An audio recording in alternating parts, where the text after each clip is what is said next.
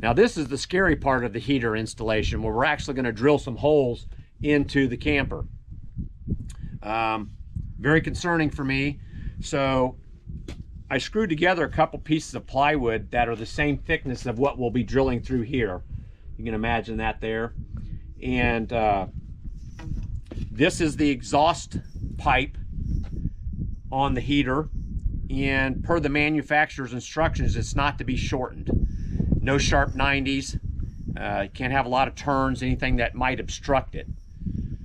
So I felt that when I drilled through, it needed to be at an angle so it could continue this shape as it flowed towards the back of the camper. And you can see I drilled this as an angle. And by doing so, it's able to come through that hole and stay up tight to my plywood here.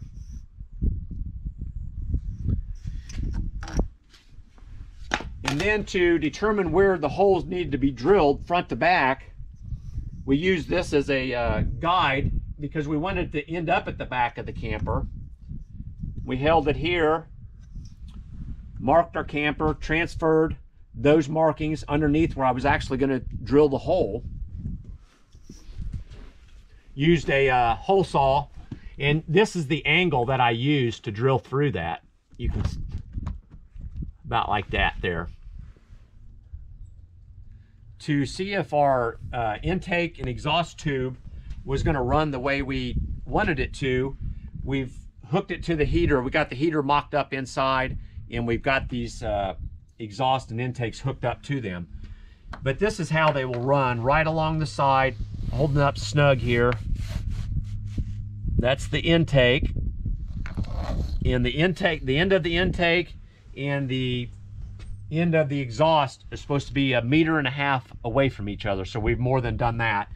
This is how our exhaust will run, and both of them need to keep a little bit of a downward flow so there's no water that puddles up in there and causes any issues. And our measurements come out pretty good because we ended up right at the back. That's what we were shooting for. Now let's go inside to show you how we mock the heater up. Okay, the heater will be inside of a cabinet, but for now we just got it set up on these 2x4s so we can move it forward to back, side to side, and get the proper height we needed for our exhaust and intake pipes so they would run properly. We've got the intake and exhaust tubes mounted using P-clips. On the exhaust tube, you have to use a high temp silicone. Now on the intake, I just use a regular silicone to seal up that hole. Got the 1/4 inch propane line coming out, and I've put a tubing around that, black tubing, so it blends in and that will help protect it.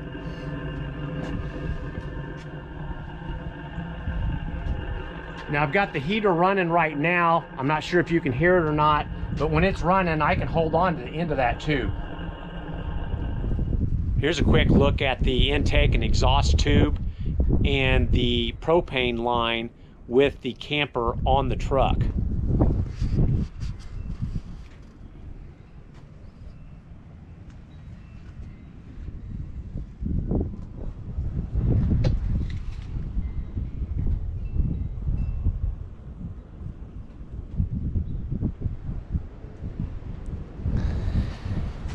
If you go to do an installation like this, I would suggest having the camper set up in a manner to where you can raise it up off the truck, then lower it back onto the truck very easily.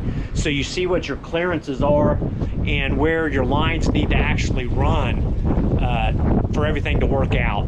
This bed rail that runs right down the middle is your main issue that you have to work around there. I have an 11-pound propane tank to supply the heater, and I bought an aluminum bracket for it, and I had that welded to an aluminum plate which allows it to mount to this jack bracket.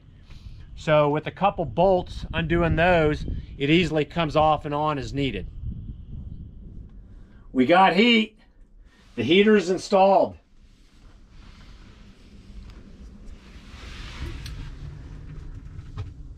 This is the propane line that comes out of the back, going down through the cabinet to the outside of the camper. We put a plastic conduit around it to help protect it because we're going to use around the heater for storage. On this side, coming out the top, is the thermostat and power lines. Underneath is the intake and exhaust tubes, which also run outside of the camper. This is the power cord coming down through the cabinet into this compartment where it runs into our fuse box. We had an empty spot for it there, protected by a 5-amp fuse. This is the thermostat cord, which we've ran around the perimeter of the cabinet using white duct tape to hold it in place and also to help conceal it. After making its way around the cabinet, it ends up here with the thermostat plug. We got the thermostat installed. Over here is the heater duct, warm air vent, and over on the side is the vent that replaces the air for the blower. The heater install is complete now, so the only thing left to do is get out and use it. I'm hoping that you found this video helpful. If you have any questions, let me know. Until next time.